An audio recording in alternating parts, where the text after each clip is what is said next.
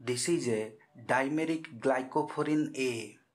The dimeric glycophorin A has a extracellular domain and a cytosolic domain.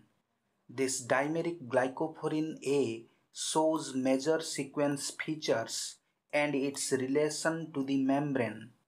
Dimeric glycophorin A has two membrane-spanning alpha helices. Each alpha helix has 23 amino acid residues from 73 to 96.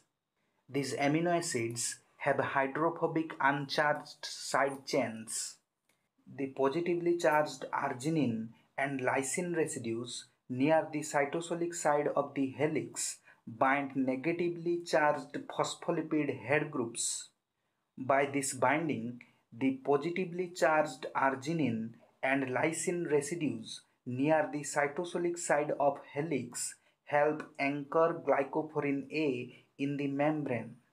Both the extracellular domain and cytosolic domain of glycophorin A are rich in charged residues and polar uncharged residues. The extracellular domain of glycophorin A is heavily glycosylated with carbohydrate side chains attached to specific serine, threonine, and asparagine residues. Glycophorin A is the major protein in the erythrocyte plasma membrane. Please like, subscribe, and share.